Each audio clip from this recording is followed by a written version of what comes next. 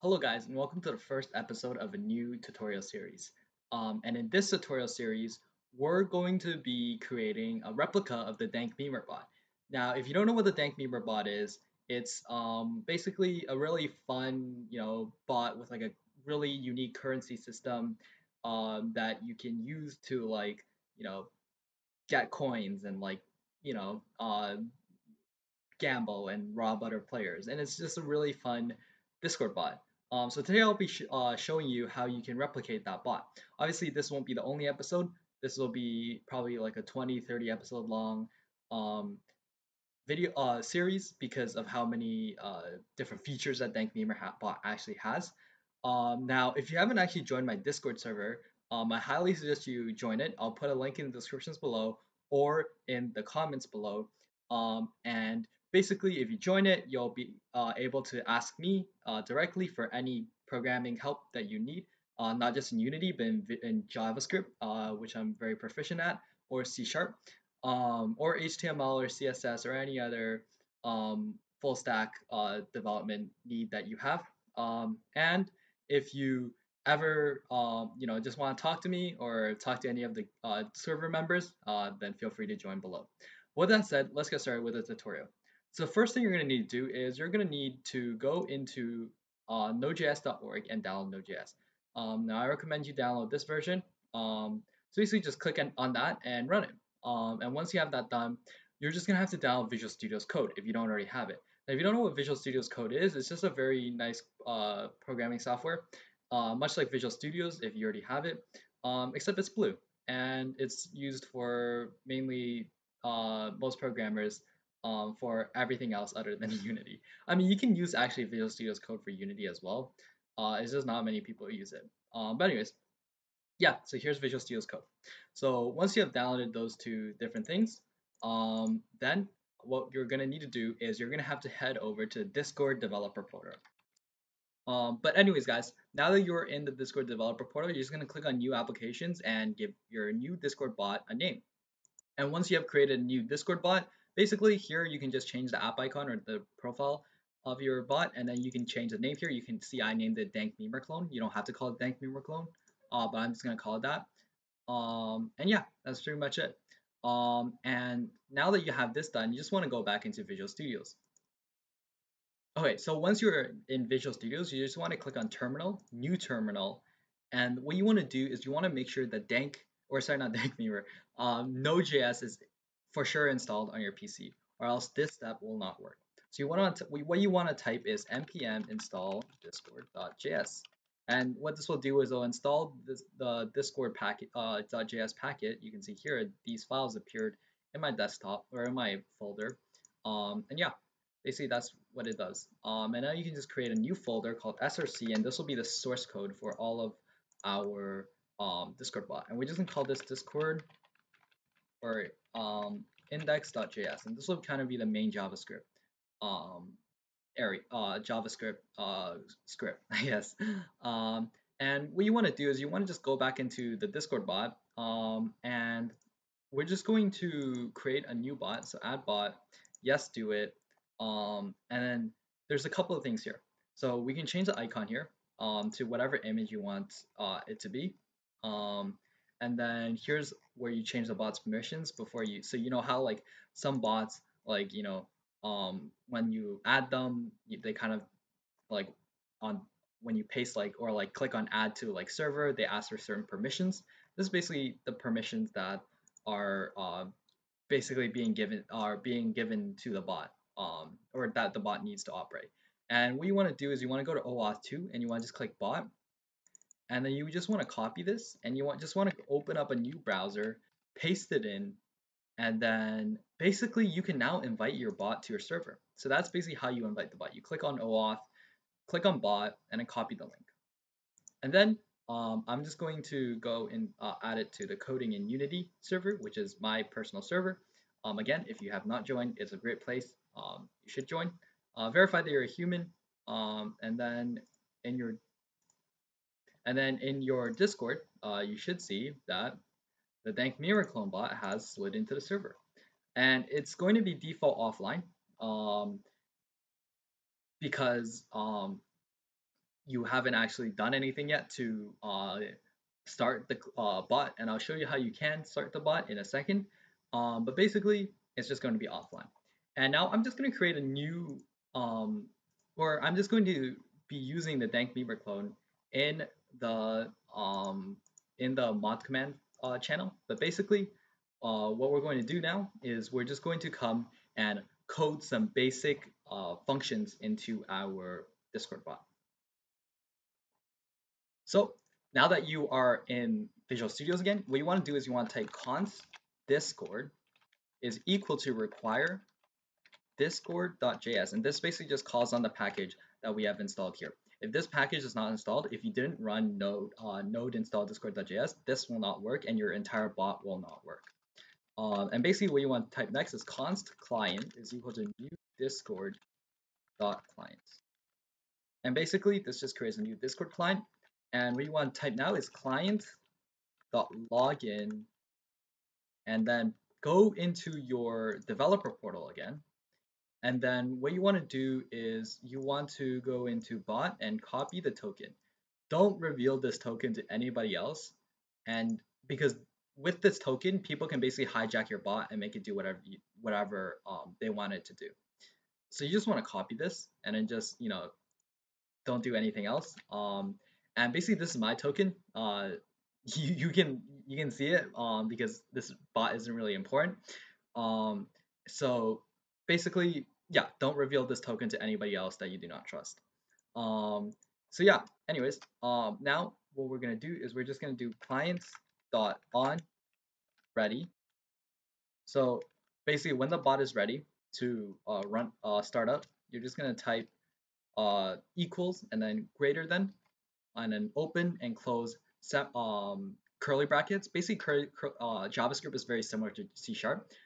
Curly brackets basically still define what a function is, and you just want to print something like the bot has started up. So the bot has started up, or dank memer is running, or clone is running. And the reason that this is not print is because in JavaScript, print actually makes you, I think, print the page, or like print the current HTML page. So print doesn't work in JavaScript. Only console.log works. It's a bit hard to get used to, but yeah. And the next thing you want to do is let's just create a quick little like function. So like client dot on message. Let's say if the message dot content is equal to, oops. And another thing in JavaScript that differs from C# is that when you're defining definitive like equivalents, you need 3 equal signs instead of 2. I think 2 also works, but 3 is like the standard way to do it. Instead of whereas in Unity, 2 equal signs will work, and 3 will just give you a red line telling you have an error. And we're just going to create the most basic thing. If you say ping, then the Discord bot will reply. So message.reply plump. Oops. And you always have to close off your, or actually you don't actually. So you don't actually need semicolons in JavaScript. You can add them, but like it doesn't make a difference whether I add it or not. And also Control S to save. So it doesn't actually matter if I put semicolons here or not, which is really neat. So now that we have our basic bot, what we want to do is we want to do node, or I believe it's node index. Whoops, my bad. I didn't spell index correctly. Or okay, so never mind. I got an error here. Discord.js is not found. Oh, I think that might be because I accidentally, or I didn't, but I think that's because I put it in the src folder. So I guess we can just delete the folder instead, because for some reason directories are having like issues connecting when I put in the folder. So what you can do is you can see here that dank memer clone is actually running. So if I say ping, it'll say pong, which is really cool.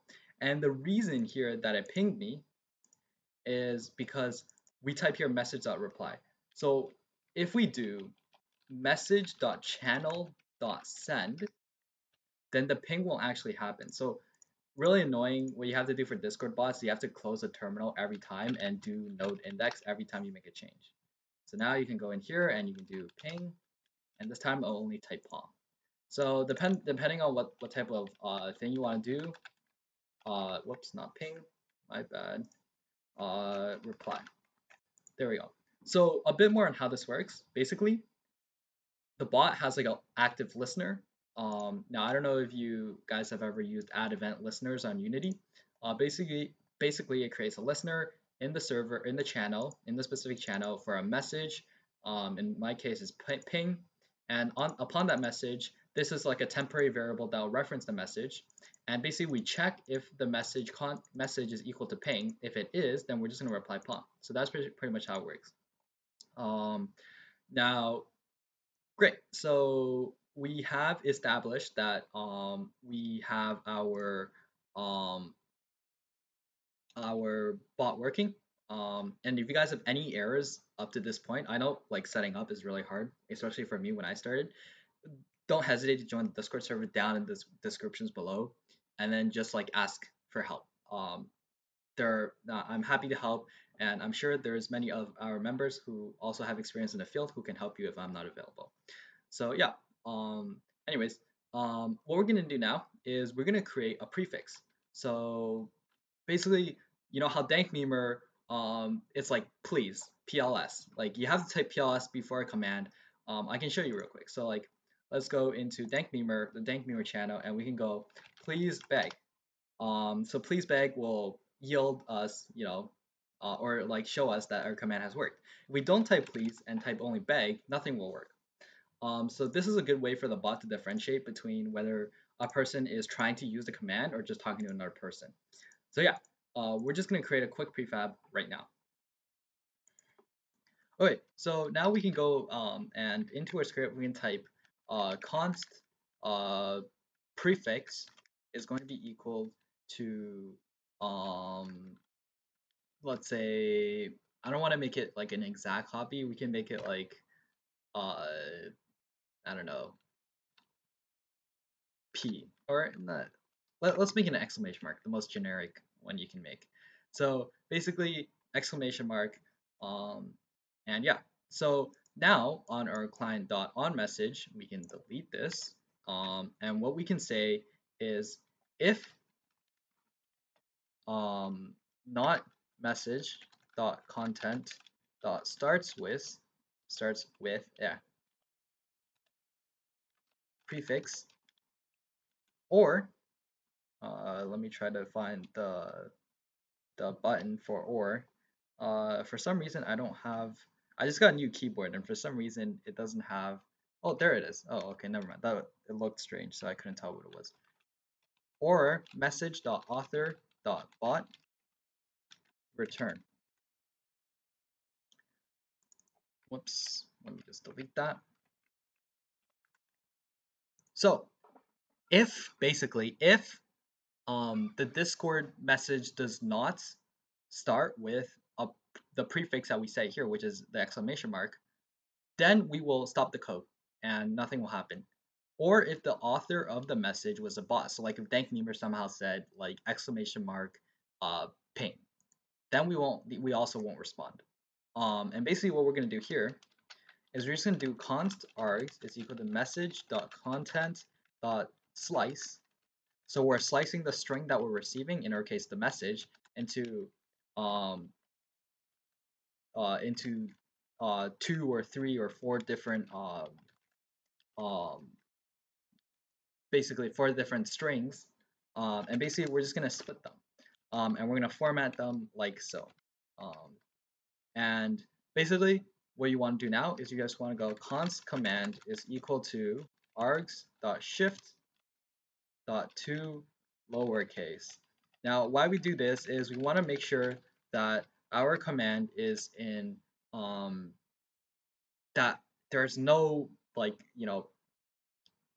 uppercases that will ruin our code. So if they type for some reason uppercase ping, our command if we just like input the raw message, if they type with an uppercase ping, it won't work here, which is why we need to make sure that everything here is lowercase. Also, why is there a backslash here? It should be a period. Sorry, my bad. So if command, again, three equal signs is equal to ping, then message dot channel dot send pong. Else if, whoops, so otherwise, if the command is equal to beep, then we will respond with, basically, we're just going to try to make sure that the Discord bot will return what we're trying to tell it to do, or is recognizing that we are telling it, what we're telling it to do. So basically just node index again, and what we can do is we can do ping, it won't work. We actually have an error here, which is interesting. Right here, starts with prefix. If not, oh, my bad. I don't know why Discord is there. My bad. Okay, there we go. Also, this should not be capitalized. I think, yeah, I'm getting auto-corrected by my extensions. So a lot of these things happen. Sorry about that. So now if we do ping, nothing will happen. But, or no, we have another error. This is probably something dumb again. So we have here if message dot you know what, let's actually cover these in curly brackets just to make sure that the code knows what we're doing. So let's actually read the error. We have here message is not defined. My bad. Usually it's message, not MSG. So yeah, my bad. So yeah. Now finally we can type node index and everything will work. So we do ping, nothing happens. And if we do not ping, or like so, or like so, it will respond. But the second we don't use our exclamation mark, nothing will happen. So that's pretty much it for the first video. Thank you guys for watching. In the next video, we're going to be setting up something called Firebase, which is going to be the database for our Discord bot. Now, if Firebase does cost money if you go over the data limit, but below, I believe it is 10 gigs a month of data transferred between the real-time database, and I think around 50,000 reads and 20,000 writes for the Firestore database. I think under those premises, like our Discord bots that we're going to be building here probably aren't going to be too big. So should be able to hold up to 100 users maximum if you build, like if you are using Firebase before you actually have to pay. So if you guys want to create like a bigger Discord bot for a bigger server, I have some alternatives that I can DM you if you join our Discord server. So yeah. Anyways, thanks guys for watching. Stay tuned for the next episode. And yeah, I'll see you next time. Bye.